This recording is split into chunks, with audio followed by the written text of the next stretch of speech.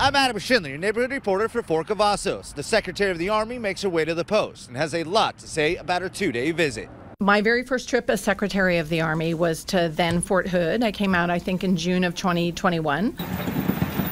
Secretary Wormuth spent 2 full days at Fort Cavazos reviewing 3 Corps, starting with mission readiness, since 40% of the entire Corps will soon be deployed. 3rd Armored Corps is busy, and doing a lot of hard work to develop our readiness and to develop our lethality. I had the opportunity to go see a Paladin live fire. I got to actually fire a tank myself, not something I get to do every day.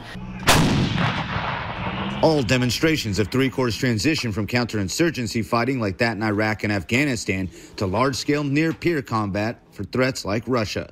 Beyond combat capabilities, she also says the post is coming a long way in efforts to take care of soldiers and families. Madam Secretary, good morning. Welcome to the First Team. The 1st Cavalry Division actually has a program called the Pegasus Integration Program. That's an 8-day program to receive new soldiers coming into 1st Cav and get them all set before they ever go to the unit. And I think that really rigorous reception approach is going to set us up for success. The People First Center was only an idea during her last trip. Now it's making big strides in training junior leaders. How to help, frankly, our soldiers, build up their life skills and build up their resilience and be able to talk with soldiers about uncomfortable things that I think can help us get ahead of things like suicides.